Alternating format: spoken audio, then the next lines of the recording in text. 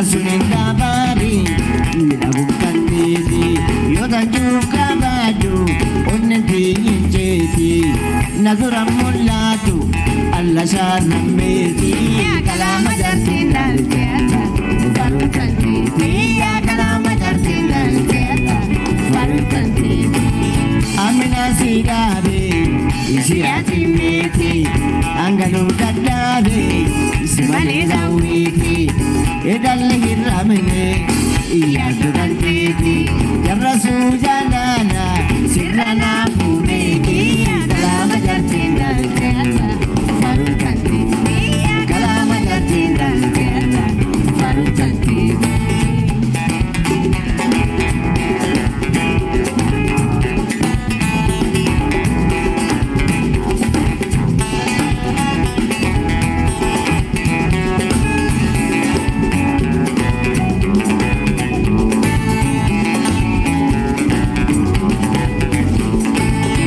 Jabdu zikima dalitia igi milar kana puji jalanti kantriti yana musa siti betta dunguna bangketi jiru sindi badu ana jalallo titi kalama jartindal tiada baru kantriti ya kalama jartindal tiada baru kantriti. Amina sigabe isi atimeti anggalu dadabe isimale tawiti edalle hirramene iyadu kantiti jarrasu jalana sirrana pumeki kalama jartindal tiada baru kantiti ya kalama jartindal tiada baru kantiti.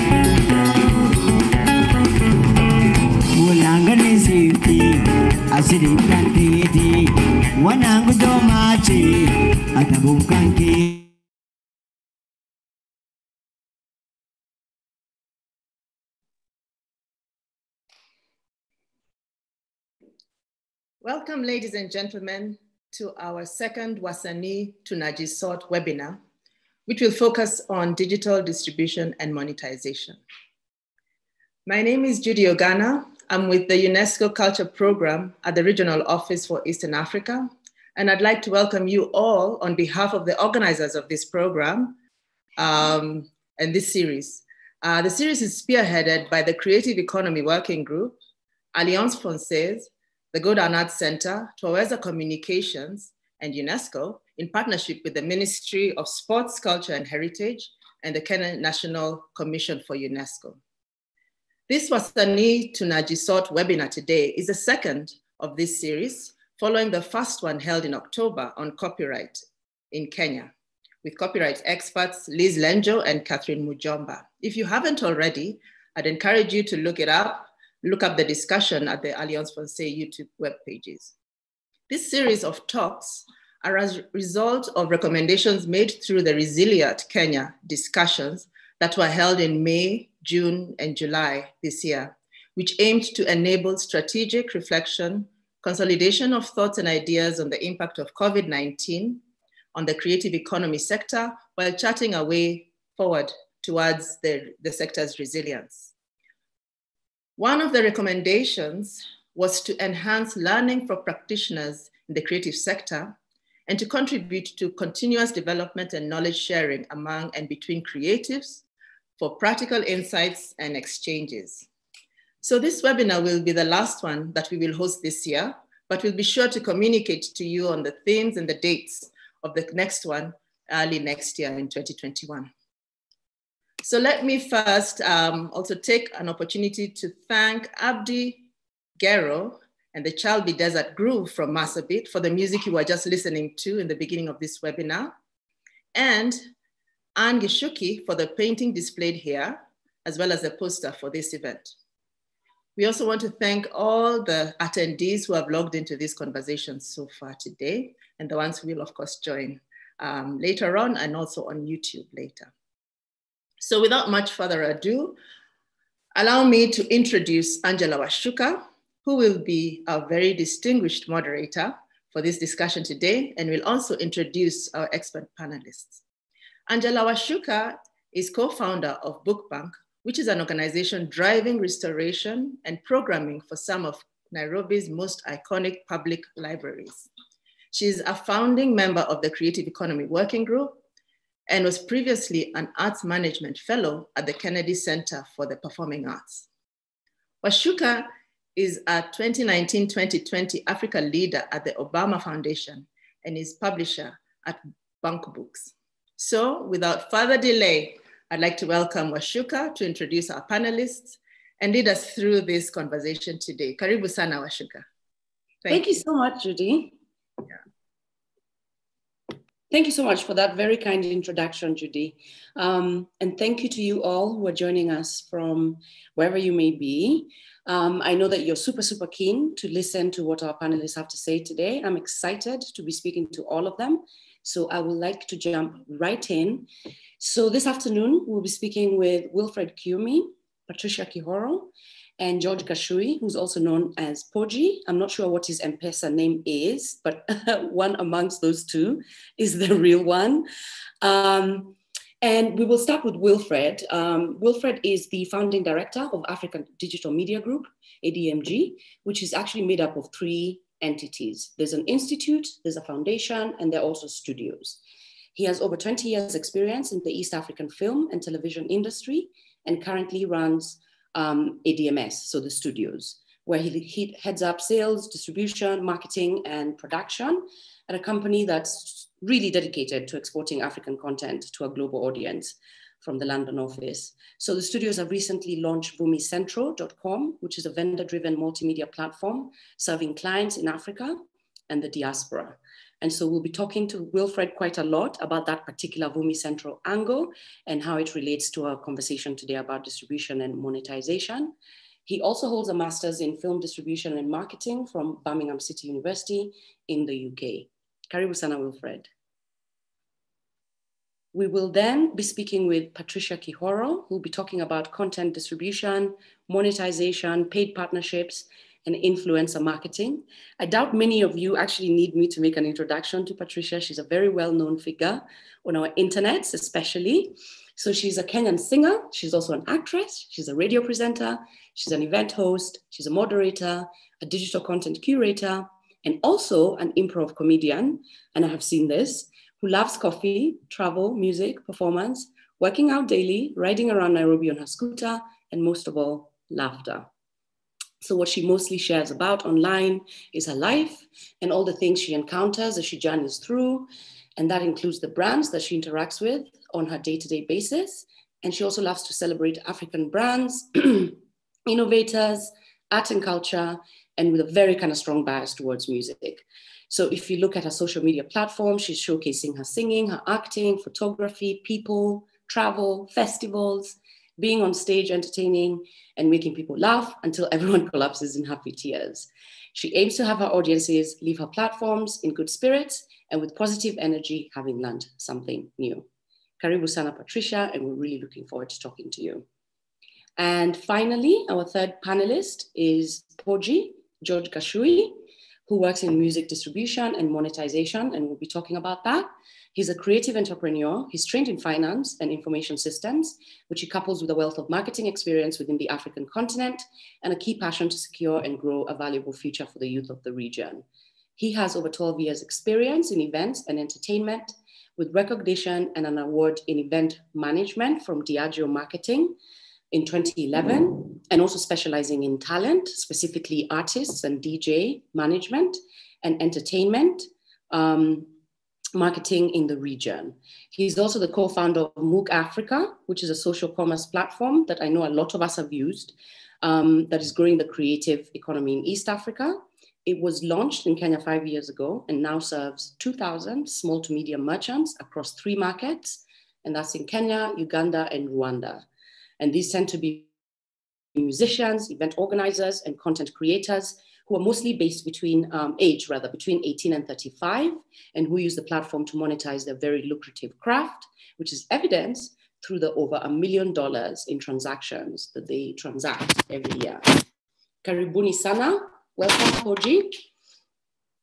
So we have a very distinguished panel this afternoon, and I know that the topic is monetization and distribution, and that's something that a lot of our audiences will really be looking to dig into your own personal experiences and what you're doing in terms of the platforms that you're working with and working for. And I'd like to dig right in. The order that we're going to do it in is we'll have a discussion first with Wilfred, and that will be followed by one with Patricia, and then finally with Poji. So Wilfred, we want to dig right in, find out as much as we can by you giving us an overview of Vumi Central, which is very, very new and fresh, and also the Africa Digital Media Group and the kind of work that you do there that relates to the topic that we're discussing, which is distribution and monetizing. Great, thank you, Mashuka, for that intro.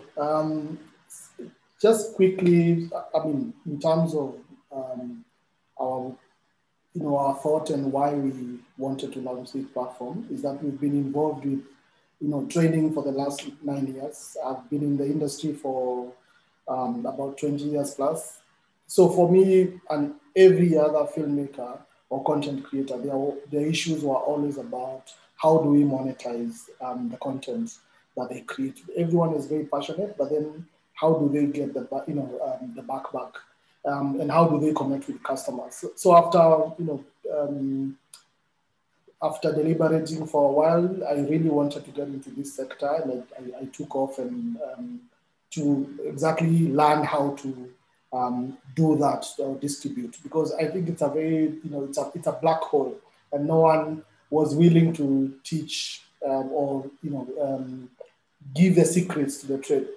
Mm-hmm. But then again, moving forward is that after going through the training, it was very clear that the model that the rest of the world uses might not work in our region, because it's very, so if it's movies, it's very theatrically driven in terms of the numbers, box office, yeah? So how do we, monetize with box office when we don't have cinemas? So the trick was, okay, we have to think about a solution that can be easily accessible on mobile, but also secure enough for people to trust, and for content creators to be able to trust and use it regularly as vendors. So what we did is that we created a platform that is a vendor-driven platform. It's not only a film or video platform, so it actually has 4 different hubs. Vumi is a Swahili word, which means word on the street, or what the rumor. So Vumi is basically an entertainment platform, mm-hmm. which will carry the best of world cinema, television, music, books, even gaming, with an emphasis to African content. So currently we've launched one of the hubs, which is now Watch. So you'll find the link as watch.vumicentral.com. And this will host movies, TV content, kids content. Currently, we're even able to do monetization of live streams. So you can actually buy a ticket. So let's say a boxing match was happening somewhere, or a football match. We can actually monetize that single event through the platform. And so we just launched in July. We had big plans. We wanted to launch very early during Kalasha in around March. So we did a soft launch in Balinale. Unfortunately, COVID hit, and we had to move everything, and of course now do a very gradual launch. So we've gradually been onboarding content. We have about 20 movies, a TV series, and some one animation, kids content. So we wanted to see how the platform works. And for a while now, we've been testing that, and I think we are very confident that if it's a TV series, you're able to watch all the episodes without any hitch. So that works fine. The way it works is that it's vendor driven. So you as a content creator decide the length or the length that you want to host the film or the TV show that on a platform. Mm-hmm. And it's completely non-exclusive. So you can have it, you can have your content on other platforms as well. But what we did is that we have 3 tiers. So we have what we call transactional VOD. We have advertising driven or AVOD. And then we have subscription. So we haven't launched subscription yet, but we are currently testing out the AVOD, which the way it works out is just like YouTube. The ads come automatically and they are geared, they are targeted to whoever is watching. So the ad that you watch is not the same as I would watch. So it all uses technology. But the one thing that is very primary to the platform is that we've made sure that we're using what we call a DRM, which is like a digital rights management, which makes sure that your content is free of piracy. You download that film, it's completely scrambled. You cannot watch it on anywhere else. So as I said, we now under TVOD, we have premium, which is basically means that you can rent a film or buy a film to watch on the platform. You cannot watch it outside of the platform. We have bigger plans to roll out the native apps, but for now we're only on the web. But we should be launching what we call a progressive web app, which means you don't have to download an app.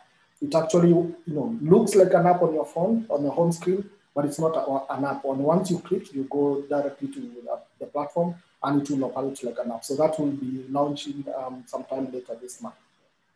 So if I get this correctly, Wilfred, and congratulations for launching in a year that's been very difficult for most people, and also in terms of just movement of content, figuring new models out. So it's very good that you guys have been able to do this and test it over the past few months. Now, if I'm a content producer, let's say I'm a filmmaker, what you're essentially saying is that I post my content on your platform and have various ways in which I can monetize this. Is that correct? Correct. So right now, the premium window is operational, and we have a few movies that we are actually renting out on the platform. So you rent out, you pay through M-Pesa or a Visa card. And the other thing is also not just a Kenyan platform. It's actually available across Africa.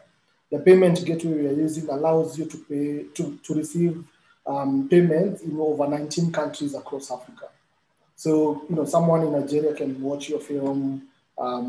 Actually, what's really holding us back is marketing and pushing in terms of the platform. Otherwise, it works as it should. So if you have a short film, we have a few short films already, and they've been doing quite well. And so you decide the pricing. We can guide you in terms of the pricing, but then you decide how much you want to charge for your work.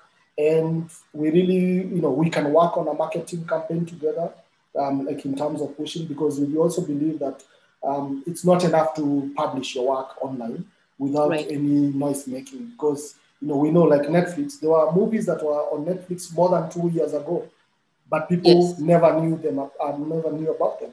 So it's really about marketing. How much noise are you able to make about that, the content that you put out there? Yeah.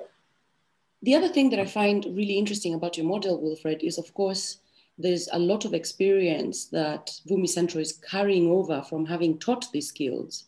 There are all these creative courses at ADMI that have been offered for some time now. And there's been a big conversation in the creative sector about where do you go to get certified skills that are transferable to like everyday work in the creative sector. So for a long time, there was always this feeling of you kind of learn on the job, right? Yeah. And obviously, having been someone who set up an institute like that has 3 different arms, this is with African Digital Media, what compelled you, what were you seeing in the market that compelled you that Vumi Centro is something that is necessary? What are you seeing in terms of film distribution in the region, in terms of audiences, in terms of platforms, in terms of content, and even the potential market size? So I think the one thing that people need to realize is that Kenya is a very small market. You don't have more than 200,000 people who come to your cinema. But then when you make it available, like on mobile, then now you're able to access more than 10 million people, who are able to access. Safaricom currently has about more than 20 million subscribers. Half of those people use smartphones. So it's really, getting to a point where we are now able to partner with such a customer base, and your content, grows. And you can do that across Africa. Then you now can see we're able to get to 1 billion people easily. But if we do the traditional way where you're thinking, you can only distribute through theater, then you're reaching a very small target audience. But then even in terms of when you're creating the content, even globally, even in the US, which is the biggest market for film, they find that when you make a film, domestically doesn't sell as much as when you now open it up to the other international markets. So it's really important for you to understand, yes, I'm making a film about Kenya, about a Kenyan character, set in Kenya. The language is local because you want your performers as comfortable as possible. And then now you make sure that your production values are as good as any other international content so that they can pair up with each other. And once you tick those boxes, it's very easy for your content to get onto Amazon, Netflix, and we've seen it recently. So it's very easy. All you need to do is get to those levels. But then it doesn't have to mean that you have to make your film in English. No, we've been watching movies in Spanish and Russian and whatever. So it's really important for people to understand the market that they want to reach out to and how far they want the movie to travel. That tells you how to position your film from the script stage, and also in terms of genre and even the language, the quality that you want to shoot on. That directly now relates also to your budget and the elements that you want in the story. So once you start, so people need to first do their research first, decide where they want to position their film. Even, and I always say the easiest way is to do comparable films. You go on to IMDb, look at comparable films that you compare your story or film and look and style to. Look at how far they were able to sell in terms of markets. Then from there, work backwards and say, this is what I want to achieve. So how can I get to that level? Then now, your film. If it doesn't sell in locally, domestically, then you're able to also export it as well internationally. Thank you, Wilfred. And I know you had mentioned just previously that a kind of area that you're still working on is marketing. And there's actually a question from the floor on our chat here from Joy Mboya asking if you could share some strategies that you're considering for marketing. Okay, so for marketing, usually what you do is that you start from doing a marketing report. You have a film or a marketing strategy. You decide, okay, this is the film that I have. Be honest enough to do what we call like a SWOT analysis. What are the strengths of the films? What are the weaknesses? What are the opportunities that you see? Once you do that, you start to identify where the audiences are. How do you reach them? Now, which channels do you use? Do you use social? Do you decide to distribute your film in social halls across the country? So once you do that analysis, then you're able now to say, these are my weaknesses, but then how can I use that to my advantage and turn them into opportunities? And then, of course, you need to think about what we call owned media. Owned media is where you start creating your own from day one, from development stage, BTS, photos, storytelling about your film, because that will also come very handy when you're trying now to market that film. Then, of course, you need bought media where you buy some slots. If you can afford, newspaper, TV, TV advertising. But the one area that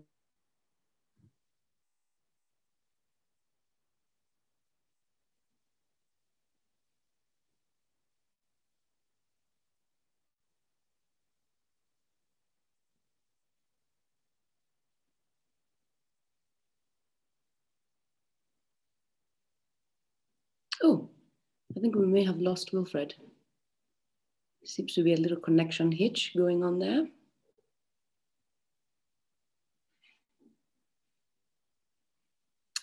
We'll jump back into the conversation with Wilfred as soon as he's back on. But in the meantime, if you do have questions for Wilfred to do with Vumi and to do with film distribution, please make sure that you're sharing those on the chat box, wherever you're watching from. So you can comment if you're on YouTube. And of course, if you're on this call itself, just post your question on the chat. And we'll pick up the conversation with Wilfred when we can. I see that he's back on. Habari? Hi, sorry, I think we got lost somewhere. No worries about that. The internet gremlins did their thing. So I think we were still on the conversation about marketing and strategies. Yes.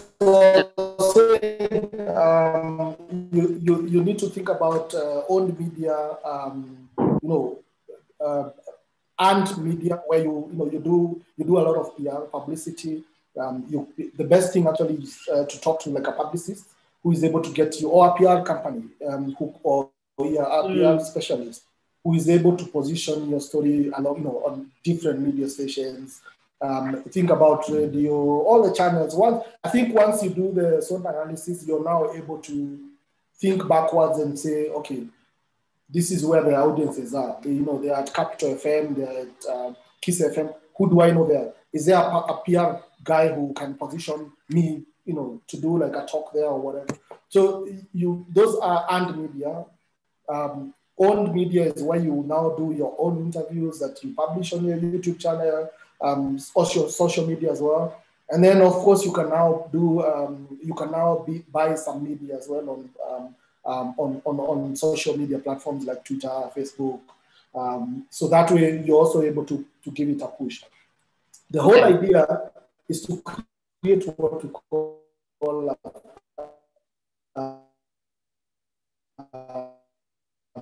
FOMO, fear of missing out. There's this movie, Softy is loud, is of how they are pushing it. Yeah, it makes you feel like you want to go and watch Softy. Yeah, and by the way, coming on to Vumi this month. Yeah, so those who missed out in the theaters are also able to catch it on digital. That segues into my next question, which is coming in from the floor, which was specifically, are there any plans to get Softy on the platform? But I will also expand that question to include what sort of new narratives are you seeing people demanding or hungering for? Are we wanting to see more fiction and feature films? Are we wanting to see more documentaries? Are we wanting to see more kids content? So in your experience since July with your platform, what sort of content would you say, also based on this question about when you're putting Softy on, what's really capturing people's interests? People want to see content that they relate to. So in the Kenyan audience, a very good or a very easy way of understanding the Kenyan audience is visiting one of the exhibitors or cinema exhibitors, just having a casual conversation with them. They will tell you that action films, comedy, action comedy and adventure films do the best in Kenya or in the region actually. So anytime you have, and that tells you, you've seen the rave around 46. Yeah, and if they actually had taken it to theatrical fast, when you could have seen the same to the Netflix world. Yes. Exactly, but if they had also taken advantage of theatrical, it actually fits in very well with the Kenyan audience in terms of their likes, right? Because even platforms, even Netflix or any other platform, they want content that is valuable that the audience wants to watch it. So if you had Softie has been running in the theaters for quite a while. Unfortunately, someone in Lodwar, Nakuru is not able to watch it because they don't have a cinema there. And because we only have about 50 cinemas around the country. So it's impossible for them to be able to, but then they have that urge and need to watch it.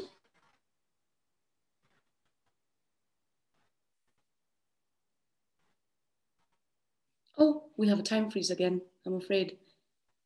Okay, well, as you had. So it's really about the best opportunities and the best windows that you can. Oh, no, sorry. No, there you are. Now we have you back. Sorry. Maybe I should change locations. No, go on, please.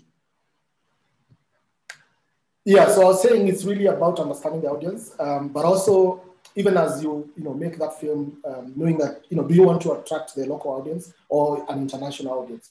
And if it's an international, they probably might not be very interested in action film from Africa, to be honest. Yeah, so they're looking for art house type of films. They want to escape. Like Europe right now is, the rest of the world is going through winter. So they don't come out of the houses, they don't travel, they don't, have a lot of outdoor activities. So they want to actually escape. So the movie they want, in terms of how you shoot it, they actually want to experience a different culture. Those are the kind of films that will sell internationally. Okay. Thank you for those insights, Wilfred. Action, comedy, adventure films. I did not know that. For local audiences. The other day I was looking at some statistics about Softie and its audience figures. I think it was in about maybe a 3-week span. And it was very encouraging to see that so many people were going out, and it does show that there's definitely a hunger for content also from home. Content from elsewhere. Yeah, and also Softie helped, what helped Softie is that it also did a festival run first before coming into the theater. So, the more awards you win, the more people want to see. Like when you see those, golden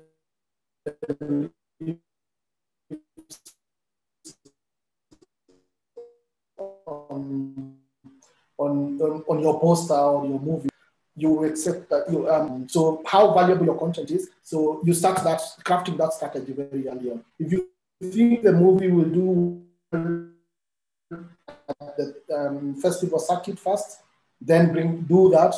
Of course, it means holding. You'll have a time where you're not making anything from the movie because it's doing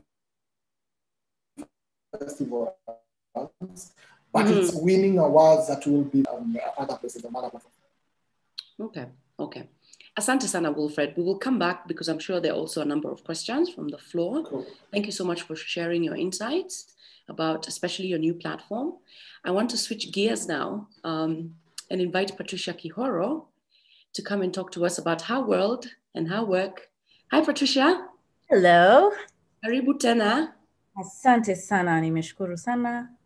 How is it going? It's going well. Today was a bit of a hectic day because I just launched a brand and we were doing our PR drops. So I've been all over Nairobi dropping them off.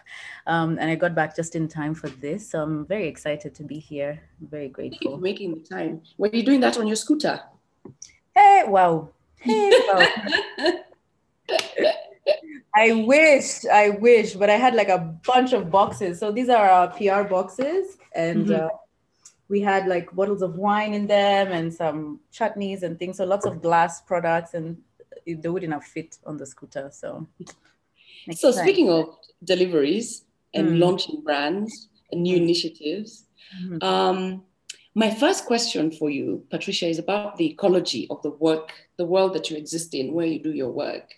You have so much experience of working with brands and, being an influencer also for some brands, doing some influencer marketing. Could you talk to us, please, about what the ecology of your work looks like? And in relation, of course, to the conversation that we're having about distribution and monetizing. Right. So I think if I even just go back to how I got into this thing and how everything then connects, I came onto the platforms because I'm an early adopter. When Instagram launched, I was on it. When Facebook launched, I was on it. Even before that, when High Five launched, I was on it. MySpace, I was on it. Tumblr, I was on it. I'm the kind of person who, at a certain time in my life, I just felt like these platforms were so exciting because you got to connect with people from all over the world. Some strangers, some people that you knew, but it was a good way to sort of connect and share whatever you were going through. And so over the years, in sharing some of my work, some of my life, some of my family and friends, the numbers grew and it sort of became interconnected with the work that I do. So as an actress, when I'm on set or when I'm shooting a film or talking about something that you can watch, you know, sharing that on my platforms was very interesting for people to see. If I'm performing at a concert and I had somebody record the performances and then I upload them onto YouTube, they kind of just interconnected because, you know, people watching your performances on YouTube will then translate into people coming for your gigs the next time because they get to see what they missed if they didn't show up. And at that time, I even remember the first 3 videos I uploaded on my YouTube channel were performances at an event that was hosted by the radio station that I was working at. So it kind of all just interconnected and it became a very seamless way to sort of share and promote the things that I was doing. So it wasn't it wasn't a hard connection to make, you know. And I think the first time I was approached to be paid for endorsing a brand on my platforms was back in 2014, I think, when Talia and I used to do this thing called Video Chronicles every Friday. Wow, so 6 years ago. Yes, yes. Every Friday there was at noon we would do a bulletin of lifestyle news because at the time I was a news anchor at Homeboys Radio. And for the entertainment news, it was a lot more fun. The music was playing. I would get into the studio maybe 5 minutes to time and we would dance to whatever was playing. And one day somebody decided to record us dancing and Talia posted it on her Instagram page. And then it became a thing because people really enjoyed it. And every Friday they knew to expect Patricia and Talia or Panye and Tanye dancing to new music, something exciting. So it even became, I remember somebody reached out and asked if we could talk about a detergent as we were dancing because of a song whose lyrics we had kind of flipped and used their brand name in the song. We didn't do it because we felt like the rate was too low at the time, even though we didn't even know what the rates were. But we were like, okay, if they've offered this, let's ask for double. We see if they'll say yes. And they didn't, but it was fine. But then after that, I remember then being reached out to by a banking institution that at the time wanted me to talk about my relationship with money on my blog. I used to have a blog called patriciakihoro.com, and they wanted me to speak about my relationship with money and saving for 6 months. So every month they just wanted a blog and a tweet promoting the blog post and a Facebook post also talking about the blog post. And for that was my first paid campaign for 6 months. And they paid, if I remember correctly, I think they paid $5,000 for that. Wow. And for a first like influencer campaign, for me, I was just like, bruh, I could do this. This is something I could, I mean, they just needed me to be completely myself and talk about saving and my relationship with money. And it was really exciting. It's something that I really enjoyed doing as well because I really loved writing at the time. And from then on, I guess, you know, people will come, they're attracted to the content. So they kind of just congregate around the platforms and brands notice the numbers growing. And so brands start to reach out because of that.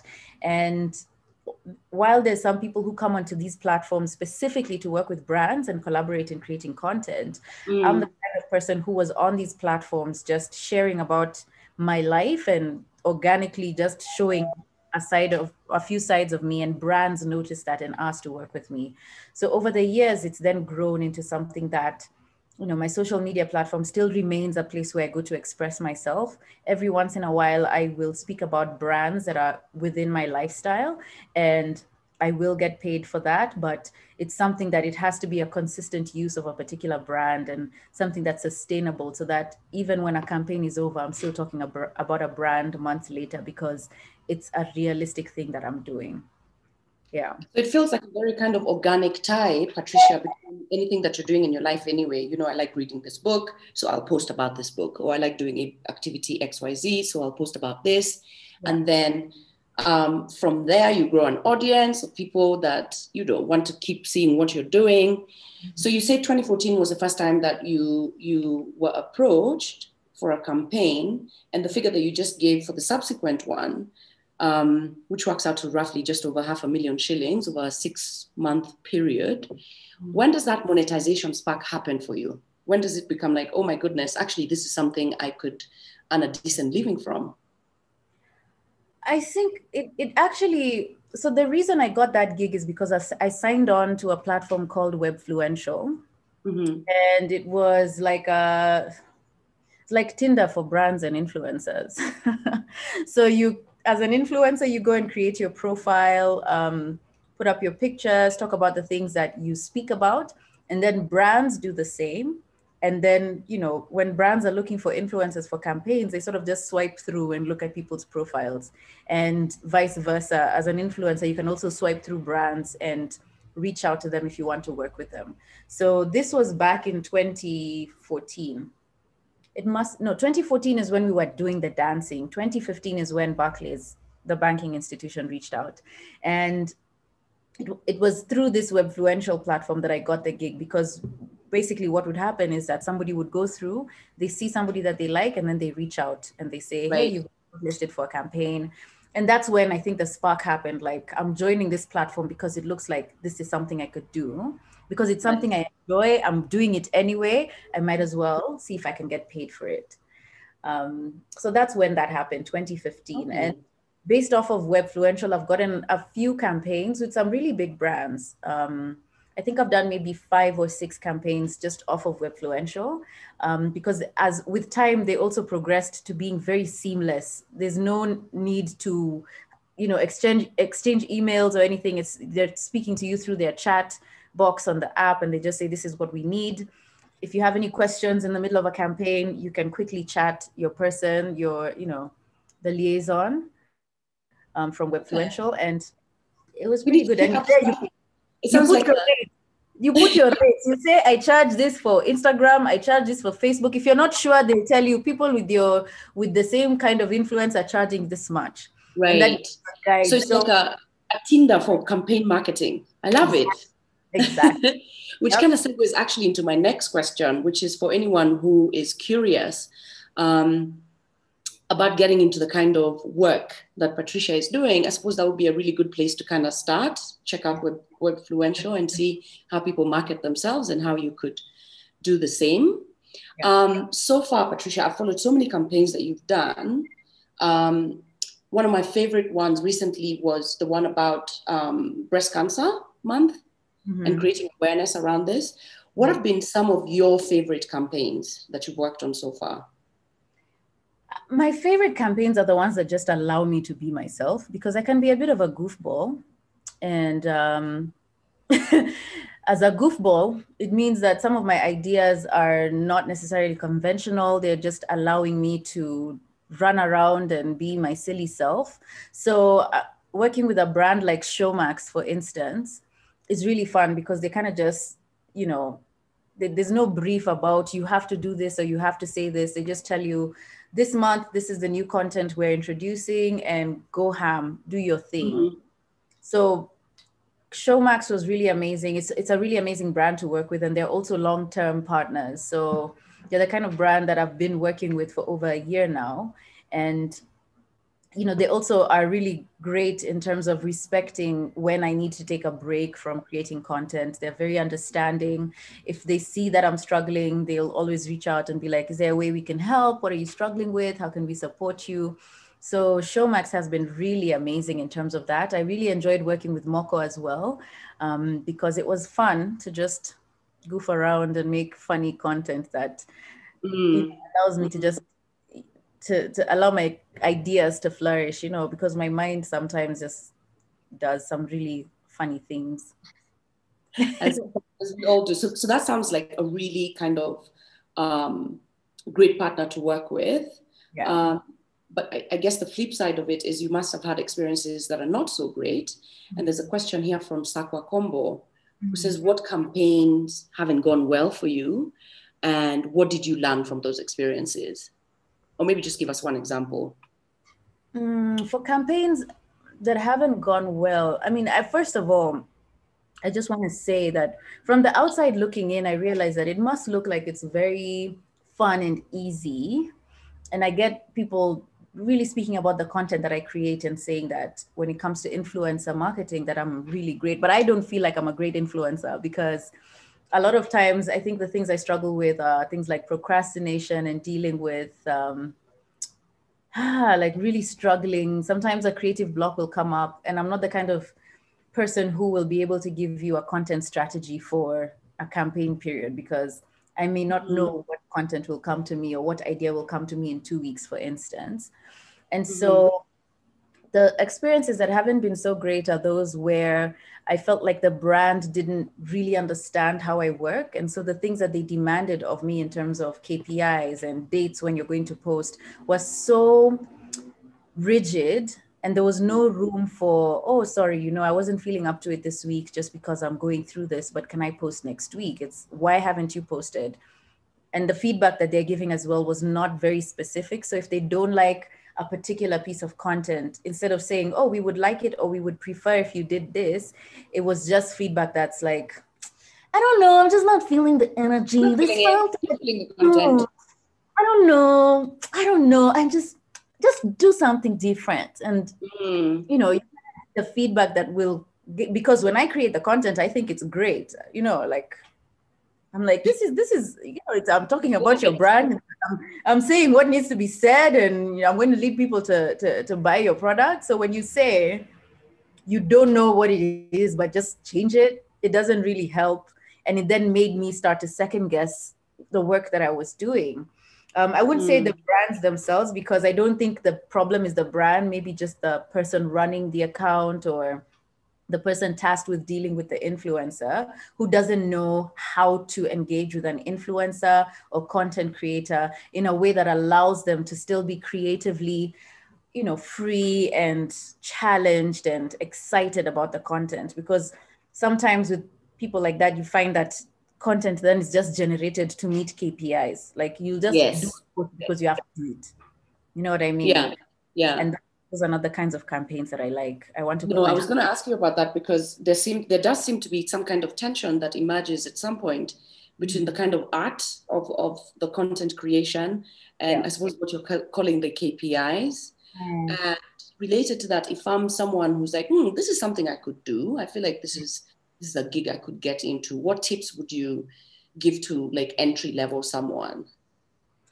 I think so. For entry level at the moment, one of the things that a lot of people think makes an influencer is high numbers in terms of followers. But there's so many different scopes of content creators. There's the micro, there's the nano influencers with, not more than 5,000 followers. There's the micro, there's the mid influencers. I've forgotten the name for them. And then there's the macro. Yeah. And, there's the mega influencers with the millions of followers. So there's space for everyone. And I think a lot of times brands are looking to see who has a relationship with their audience that they can then influence in a way that is authentic, in a way that drives engagement with the brand, right? And so don't think that it's all about numbers or all about creating viral content. Most times what a brand needs, there are very many different needs that a brand could have. Sometimes they just want the name out there. They just want people saying, oh, that is Leafy Suburb as a brand, and Leafy Suburb is on everybody's lips and it's trending, so that people have that in their minds. And then now there's influencers who will then come and reinforce that and then say, this is what Leafy Suburb is. In fact, when I used Leafy Suburb, ilibadilisha maisha yangu kwa njia hizi na hizi, and then there's interest and there's information that is being shared. And then there's other influencers with their small microcosm of followers will then reinforce that and show how, okay, so this leafy suburb, guys, is actually quite great. Can you imagine? Right. This is how I use this, and it changed my life in this way, and I swear by it. And so those are different tiers and different needs that are being met for a brand or for whatever product. So it doesn't all look the same. So you have to sort of just identify who you want to be when it comes to leading thoughts and opinions in whatever scope you're in. And then sort of building that with consistency, with quality content, because also people think it's very easy, but you know, if I can kind of give myself some room to breathe. So if I'm not as consistent with my content, it's because I'm doing the other things that I do, right? And I'm not primarily on these platforms. I'm not primarily a YouTuber. I'm not primarily an Instagrammer or somebody on Twitter. Primarily the things that I do are offline, you know, as a singer, as a performer, as an actress, music director, hosting events. Those are all offline. And social media for me is something that allows those things to thrive in a bigger way. Mm-hmm. But if you want to come onto the platforms and you want to be a content creator, then you have to be consistent. You have to constantly learn how to make your content better quality, more engaging. You have to figure out what the best times for you to post are, or what your audience responds to, and then, you know, think about that while still honoring who you are as a creator, being honest, and, you know, maintaining your credibility and authenticity, and honoring yourself, so that you don't find yourself just creating content because so and so created that content and it did well, so I have to do the same. No, there's room for everybody. Like, everyone can be unique in their own way. We get to see new content creators coming up every day who are different from other content creators and who thrive because, you know, whether it's humor that they're tapping into, whether it's relatability that they're tapping into, honesty, authenticity, whether it's just touching stories. Like, you know, if you read this person's post every single day, you will cry tears because emotion. And then someone else will just crack you up because they'll remind you of life. They're funny. Yeah. Ago, you know, so different people can tap into different things and there's room for everyone. Yeah. That's really great to hear. And there are a number of questions actually for you.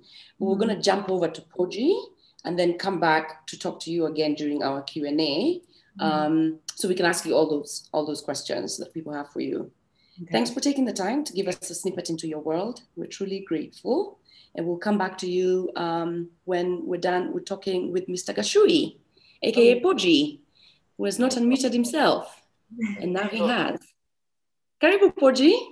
Asante sana, how are you? Good, thank you. What is your actual M-Pesa name? These are the ones, all of them. Send M-Pesa, then we see. I'm sure I can post out. Q&A. Send me 10 bob, 10 bob. Thank you so much for joining us. We can monetize this webinar. You can monetize this webinar. Thank you so much for joining us this afternoon, Poji. For having me. Thank you for having me. You wear so many different hats. But of course, the work that we're talking about today is to do with distribution and monetization, which you sit squarely at with your work at MOOC specifically.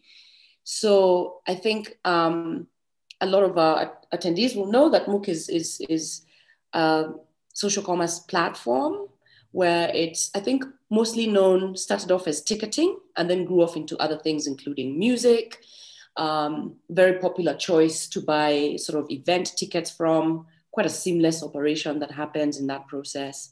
So could you please talk to us a little bit about MOOC and its beginnings and where it came from and what the need for it was and what kind of content people are buying from it?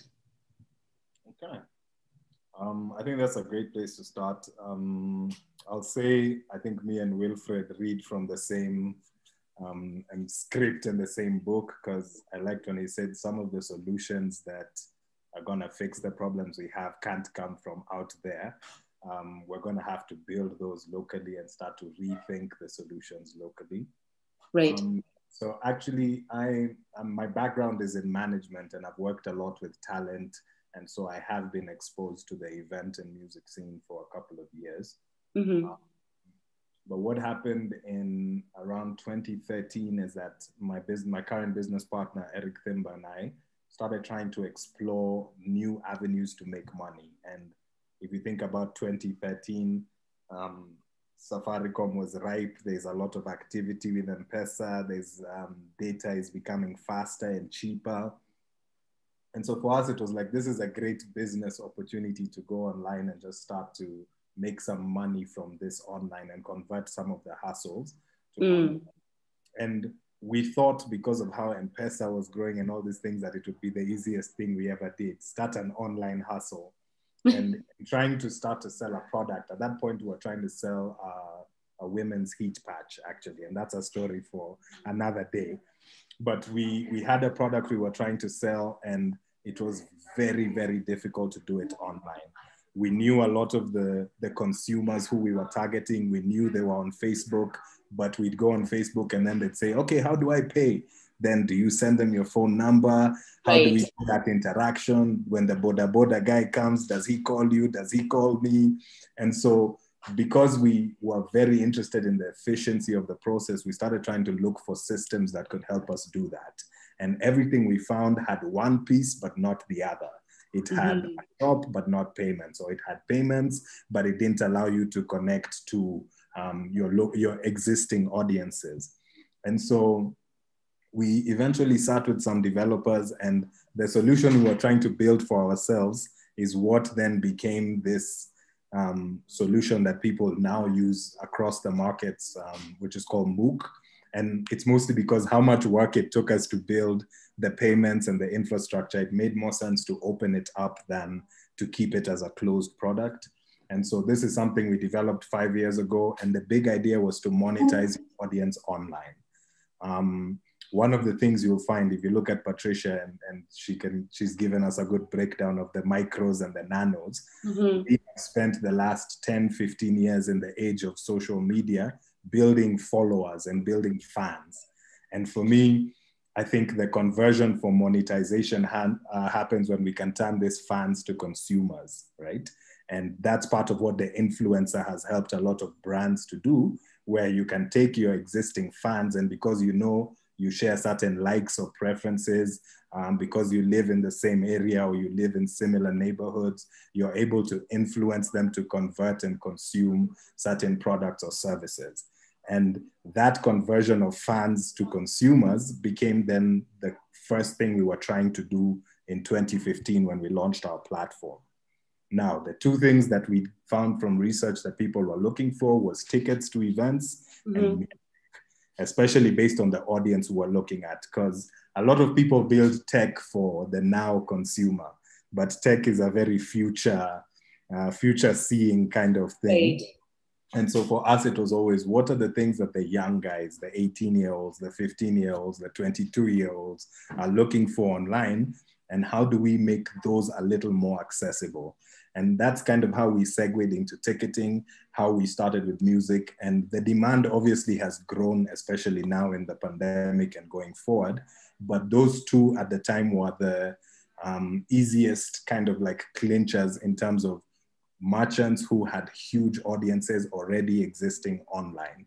And that was the thing we wanted to convert. We wanted to take your existing audience and help you monetize them. Now, the concept of monetizing for brands and all that has come from social media.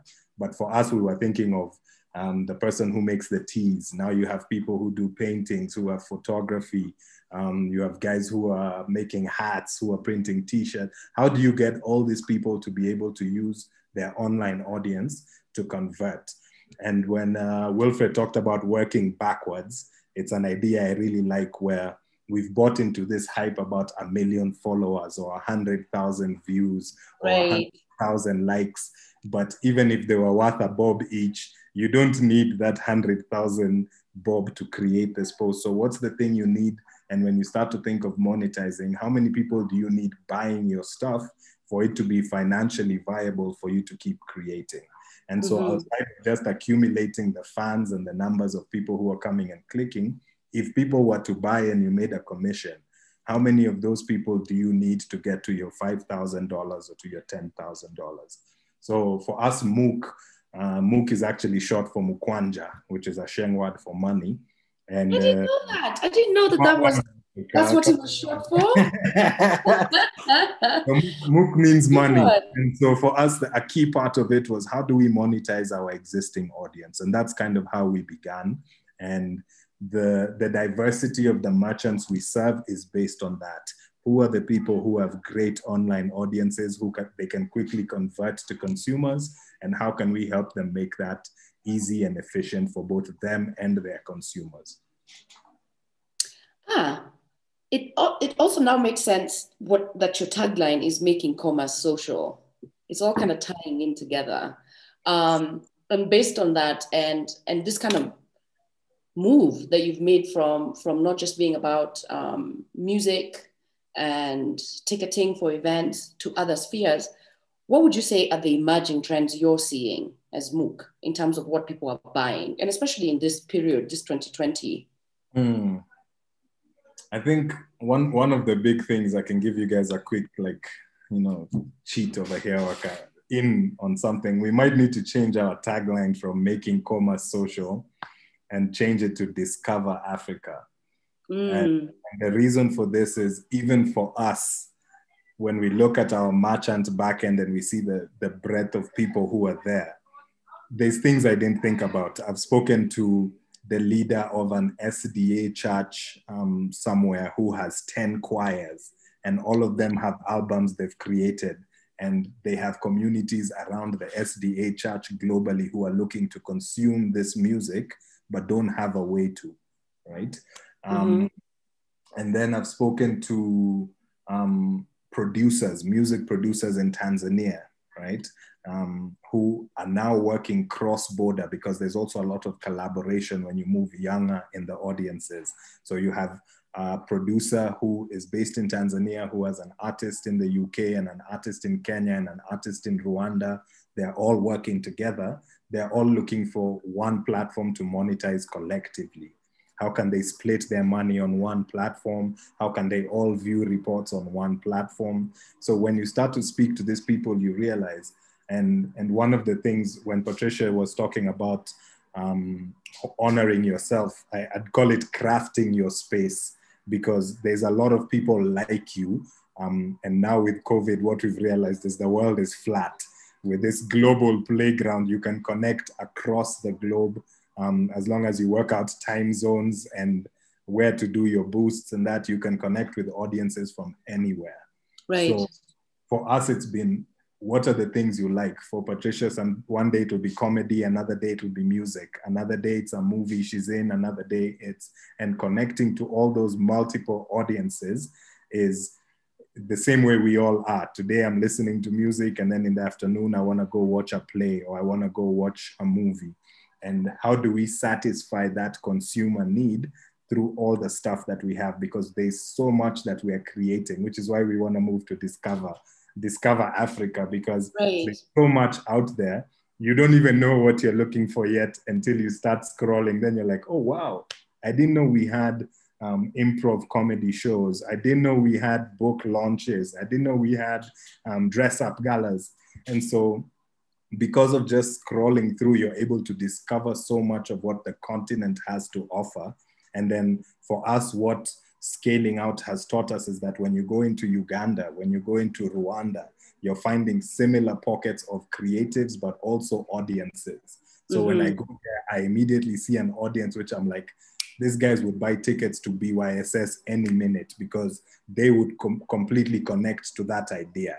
And so now what the internet has given us the opportunity to do is, let's turn this creative craft we have into content, and let's open it up for people to the same $5 or $3 that they've been subscribing to international platforms. They can give it to us, and we can split in a more creator-friendly way. Because I saw a question in the chat from, I think it was Leon, who was saying, how do we get the audiences to move into this local platforms, considering there's a huge audience in the international world?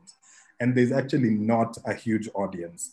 The way Spotify and Apple Music and YouTube treat African creators, you can tell they don't have 10 million subscribers from here. They have maybe 100,000, maybe 1 million. If you look at African content, we're hitting 1 million, 2 million, but we have 49 million people in Kenya alone.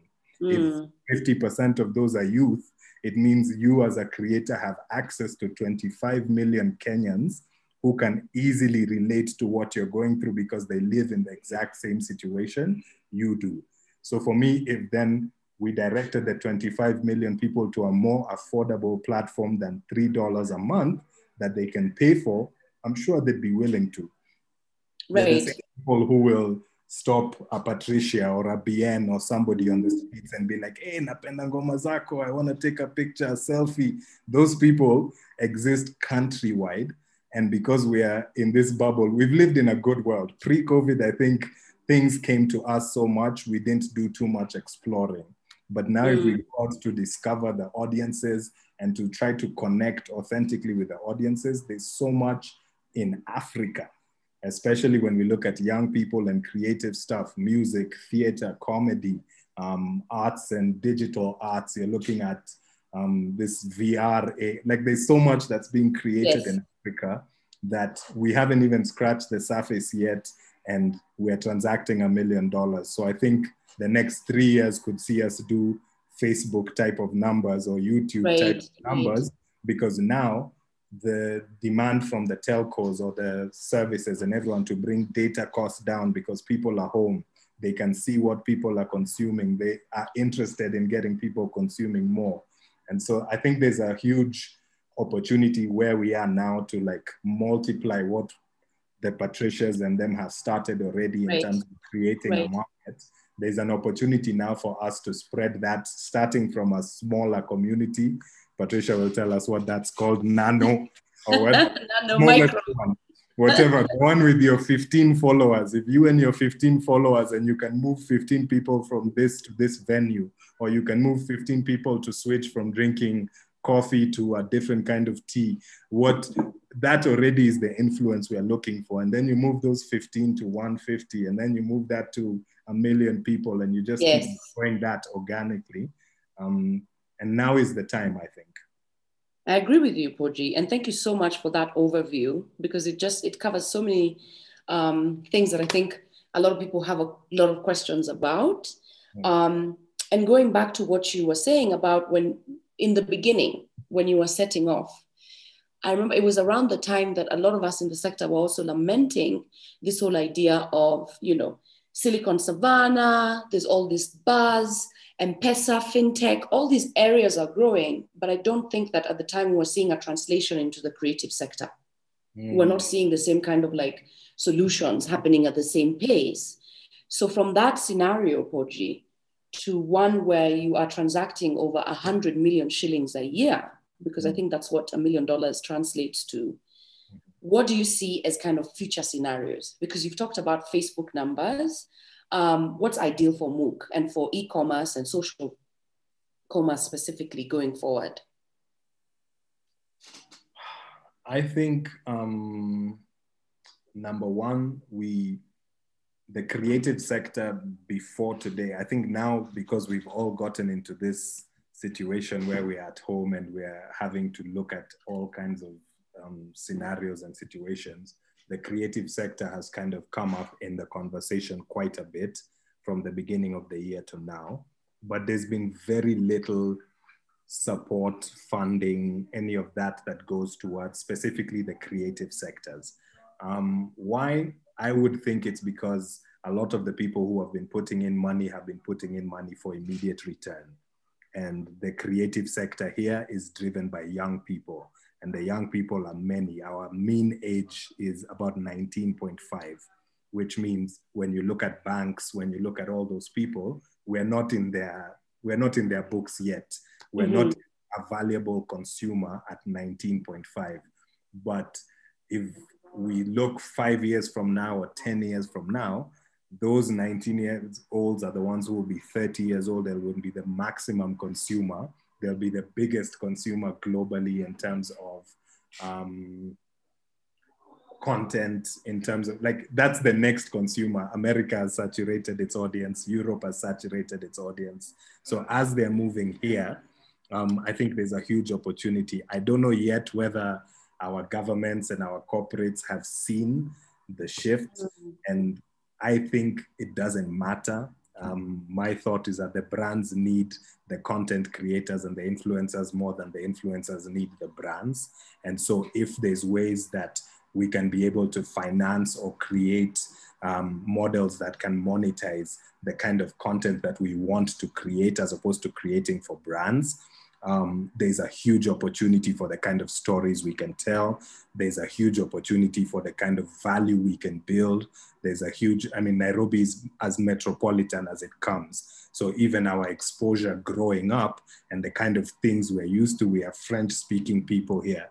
We have, like, we're exposed to so much that we can build things in scenarios that are not imaginable in other continents or in other regions. And so I think the time is now. I think the craft is going to be respected a lot more in terms of creatives. And creatives is broad. We have guys writing books. And if you look at how many books have come out in the last year, you start to appreciate that it's actually even a reading culture, which everybody said was dead. So if you go books, theater, music, art, there's so much that we can grow. And it starts with appreciating the value it has. And I think that's where this conversation comes. What is the value? What are the numbers? And for me, the numbers start with even just locally. I like when Wilfred said we have 50 cinemas and 50 million people. There's no way we can send all the guys to cinemas. So what's the new way to get content to these people directly? And that's what Kenyans are known for. We are the innovators for Africa. We are.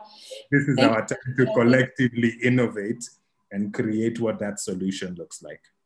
Thanks, Boji. I think actually this would be a really good point at which to open up this discussion to the floor so we can go into a Q&A and to borrow from what you were just talking about and the question from Leon Omondi via Facebook for you, Wilfred. Just based on what you were just saying right now, Boji, about numbers, about platforms.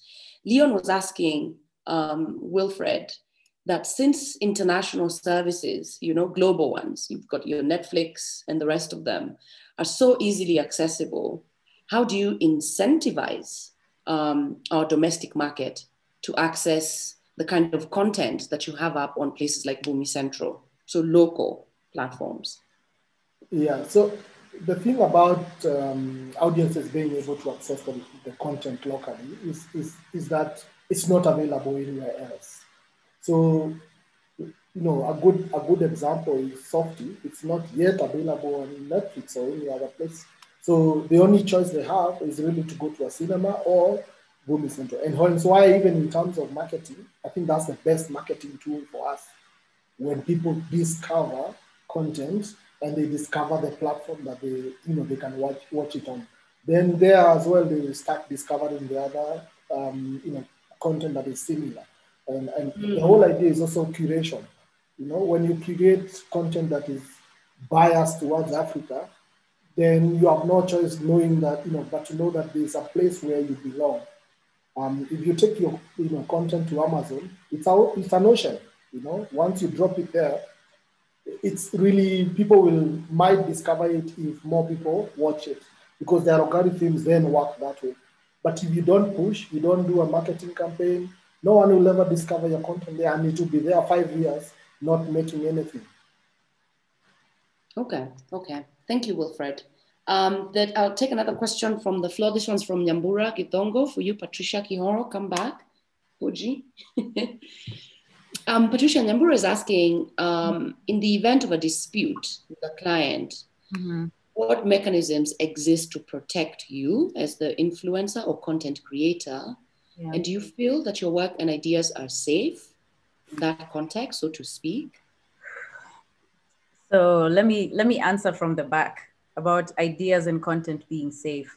One of the things I've come to learn and sort of start to put my foot down on is this thing where brands will reach out to you and then ask you for a content proposal, right? So it's kind of like pitching for ad agencies where they want you to, ideate, come up with this concept for their product or service or whatever. Do the ideas, break it down, how you will post, what the ideas will be about, what you will talk about. So you're already doing work, right? Yeah. feel like they've gotten to a point where they don't really value the ideation process of a concept, right? So they will have you do that work, have you submit the proposal, and then tell you, we'll let you know if we'll go with you. So you've already spent hours, right? Man hours creating this idea, which is where most of the work is. Creating the content and posting is sort of part 2 and part 3. And part 2 is, creating the content is also, it can be difficult, but part 3, which is just publishing the post, is the simplest. All you have to do is press a button. But I feel like a lot of people still feel like, no, posting is the work. So they'll tell you, no, just do, we'll let you know when to post. We'll let you know when we'll approve. We'll let you know when you can go ahead. And I've gotten to a point where, sometimes you'll see your idea, they'll tell you, oh, we opted to go with somebody else. And then you see somebody else executing your ideas. Because you did the ideation. Because you did the ideation. And concept development. Exactly. Yeah. So, it's a thing, because influencer marketing and content creation is such a new thing that we're all sort of trying to figure out and craft what the systems look like, or, what the guidelines should be.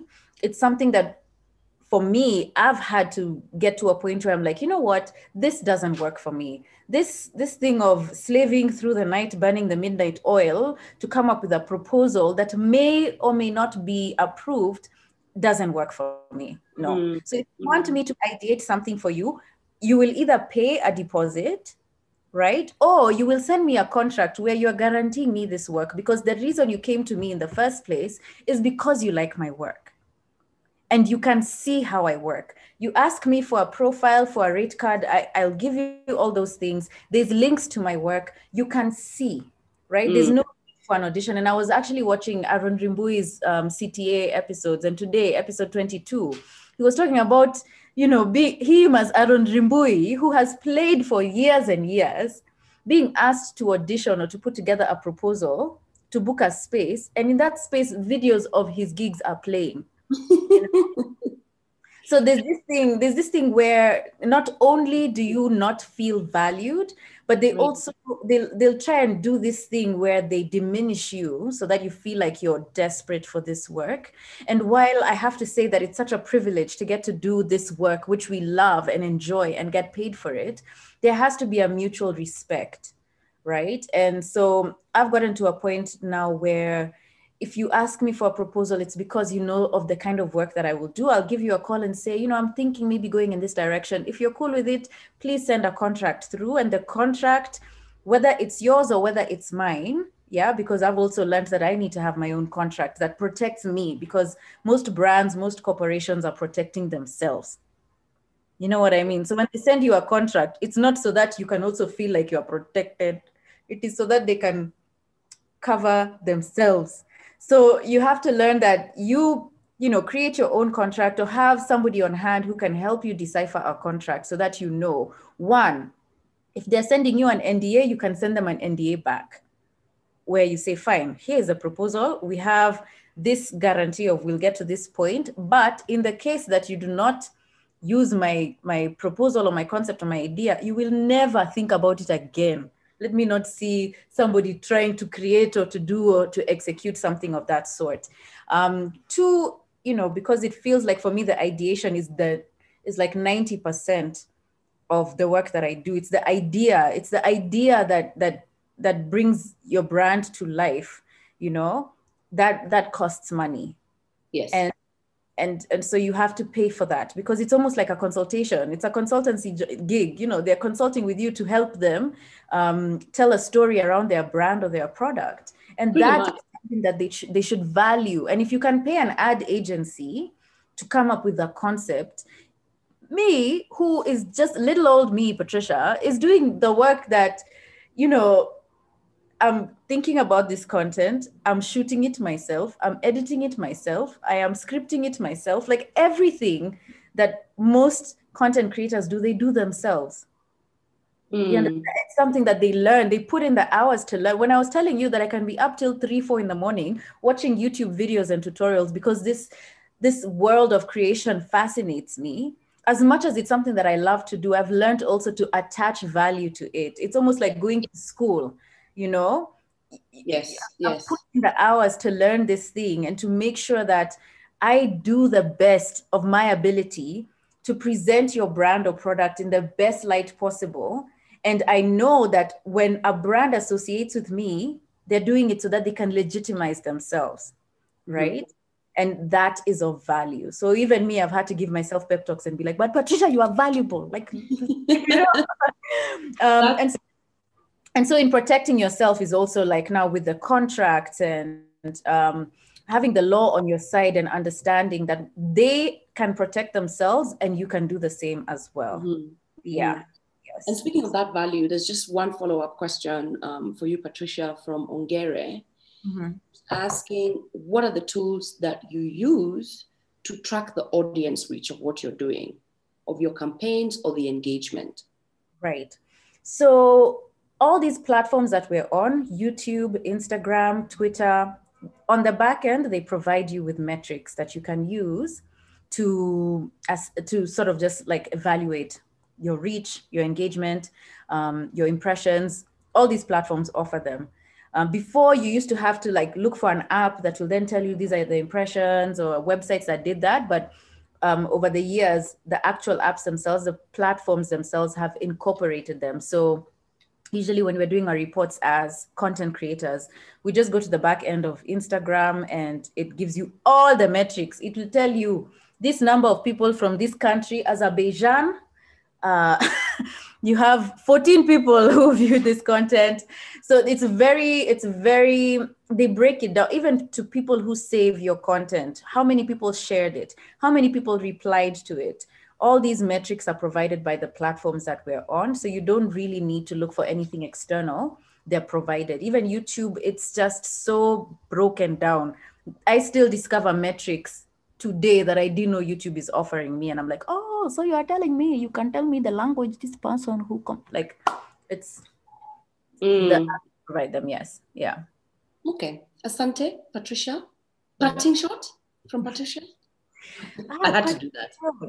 A parting shot, I think I would say, I mean, I see some questions here, but I mean, you can definitely reach out to me and I'll speak to you about that. But I would say that the influencer space, a lot of people will say, oh, but it feels so saturated and there's too many people.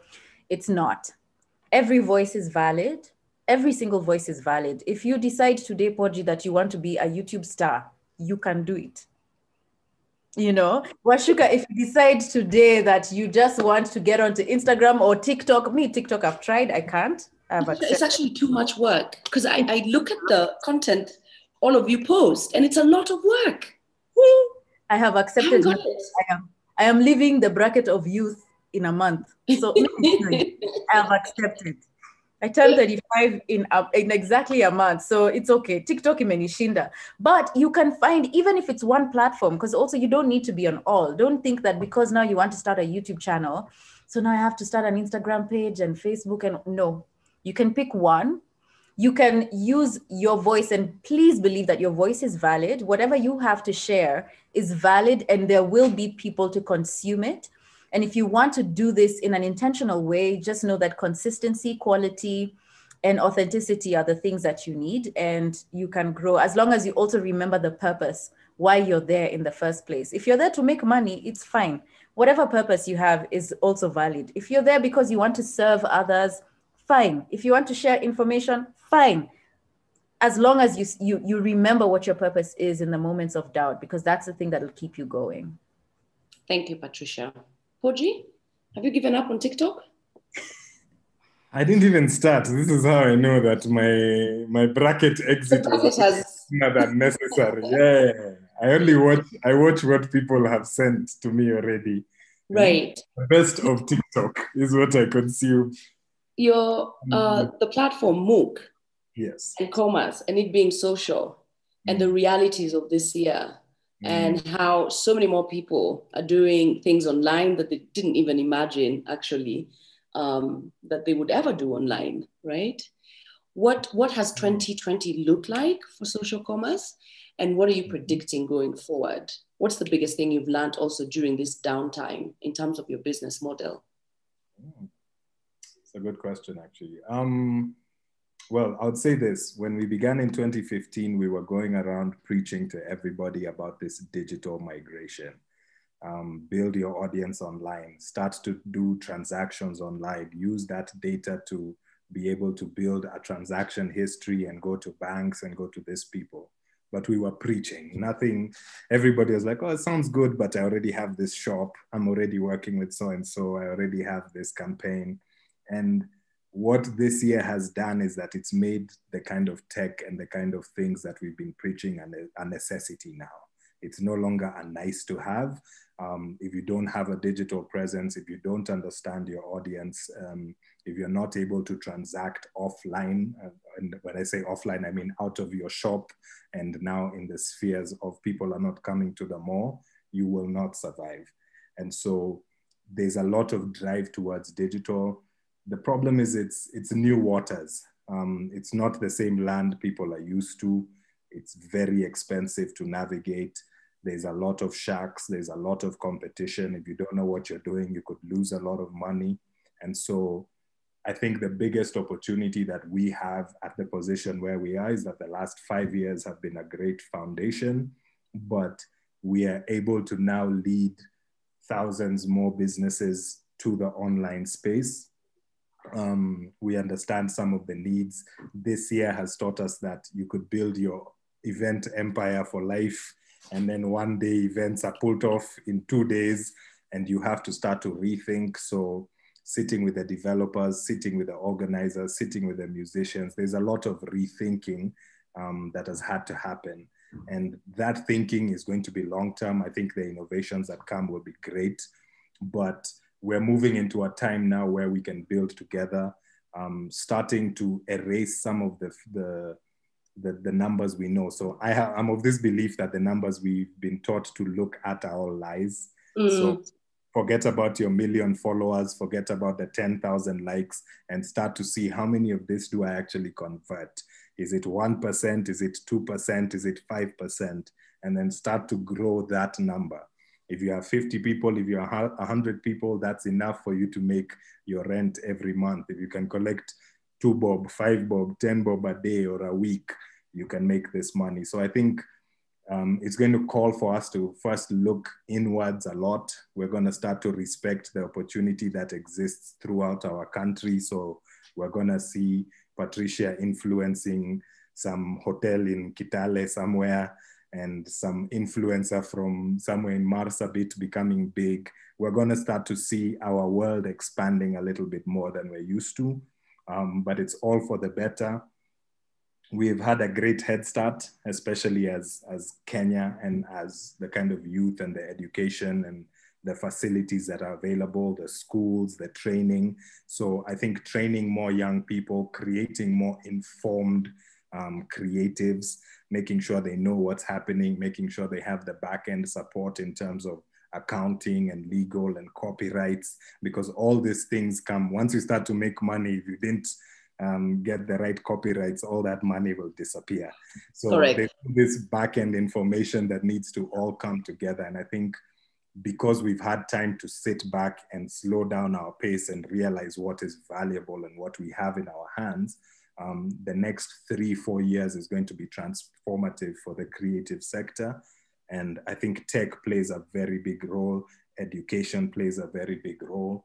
And so putting all these things together and collaborating to create the ecosystems that we need between us and the creators. So I can't just create a thing to compete with YouTube. I need to sit with Patricia and say, based on the kind of money you're currently making, if you were to have a platform that worked better for you, what would that look like? What would you need? Do you need reports? Do you need money directly in your M-Pesa? Do you need something that can help you access loans to be able to buy equipment or to be able to hire a team? So what are the things that these platforms need to provide for the creatives, and how do we build that so that then that makes us more competitive than these other existing platforms? But the opportunity is great, and collaboration has to be a big part of it. So don't look at us and compare us to, hey, how come you don't give me this like iTunes? But how do we build that thing together so that 4 or 5 years from now, the creators are able to benefit immensely from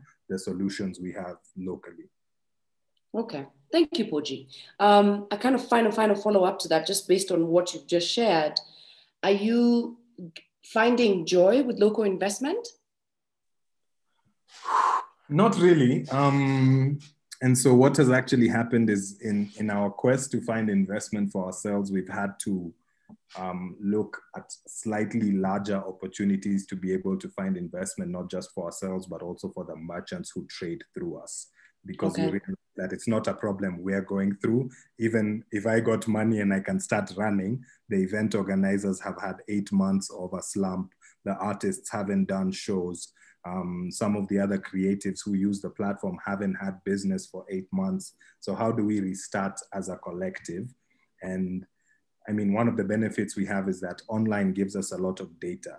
So using that data, we're trying to make this creative economy. And I'm going to shout out the team at Hiva because we're working very closely with them to build something specifically for creatives around investment and being able to access money based on your transactions online. So the opportunity is there, but it's not been an easy road to find money for creatives and for creative platforms. But that hopefully is going to change. We're still waiting for our amen moment of 2020. It's coming. We have a couple more days. Yeah, it's coming.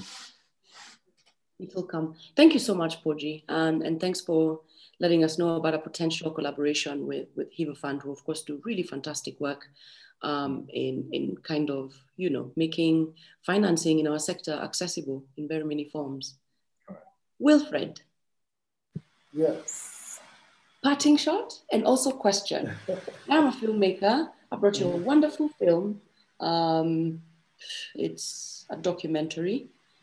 How much of what you're making in terms of percentage am I taking home? Okay, so so it really depends on in terms of the percentages that we agree on, because we are currently at premium stage, we are almost like replacing the theater. So if we put in the marketing budget ourselves, then it's at a 50-50 revenue share. Okay. If you're also doing the pushing, then we can negotiate on the percentages. But as I said, it's completely up to you, the vendor, to decide. And it's also non-exclusive. You can decide to publish it on 5 different platforms. Right. So it really depends up to you. Yeah. So I'm on Netflix, I'm on Showmax, I'm on Bumi Central. I can be okay. Yeah, but at the premium window, basically the way it works out is you have windows. So you have theatrical, you have TVOD, and then you have either ad-driven or SVOD. SVOD is where Netflix is. So of course, once you go down one tier, it's very hard to come back up one tier. So it's like you can't come from Netflix to theater. So you really have to be careful how do you decide to distribute your film or how you want to release your film. Okay. Well, all the best with the platform. I'm sure it's going to grow exponentially. It's only been a few months and I'm sure you're all learning quite a lot. Everyone, check them out online. And asante sana Poji for joining us for this conversation. Thank you so much, Wilfred. Thank you so much, Patricia. I know we're slightly over time. I apologize about that. And Judy Ogana will come back on now to close this conversation. Thank you so much to all 3 panelists for taking the time to share everything about what you're doing with us. That was a really lovely conversation for me to have, and I've learned an incredible amount of information actually during this session. Asanteni sana. Over to you, Judy. Asante, thank you.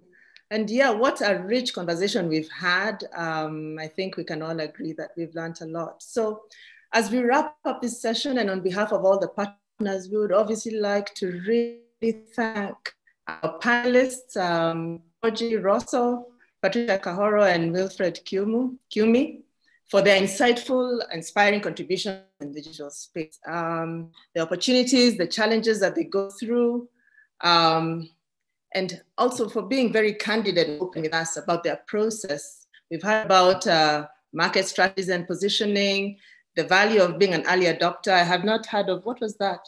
Webfluencer. This is the first time I'm hearing about it.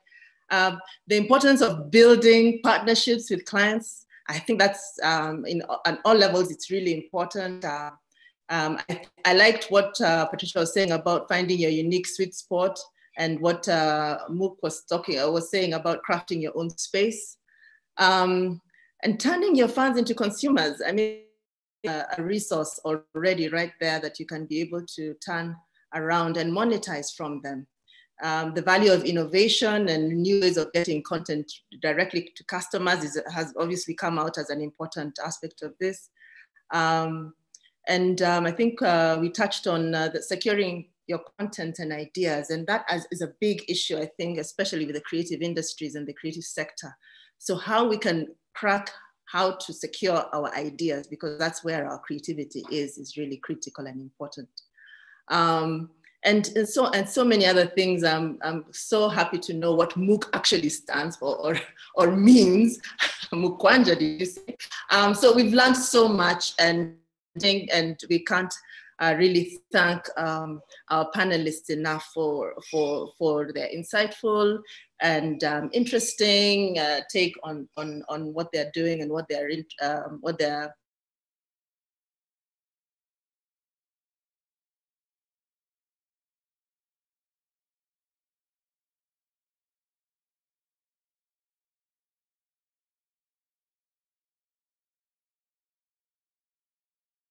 Oh dear, I think we lost Judy. Poleni sana. I think that's Thursday's saying, but it is time. Yeah. So thank you everyone for coming to this conversation. And it will be posted on the Alliance Française YouTube page. If you want to go back and maybe listen back to some things that are. Can you hear me now? I just want to quickly thank Washuka. Thank you. So bomb, so wonderful, so wonderful, so great. You can see Patricia's improv skills coming to use. Right? This is for Judy's emotions. Thank you, Judy. Asanteni. Sorry, I got offline somehow, but asanteni sana. Thank you. Have a lovely evening, everyone. Thank you. All right, thank you so much for having us. Bye. Bye. Yeah, thank you.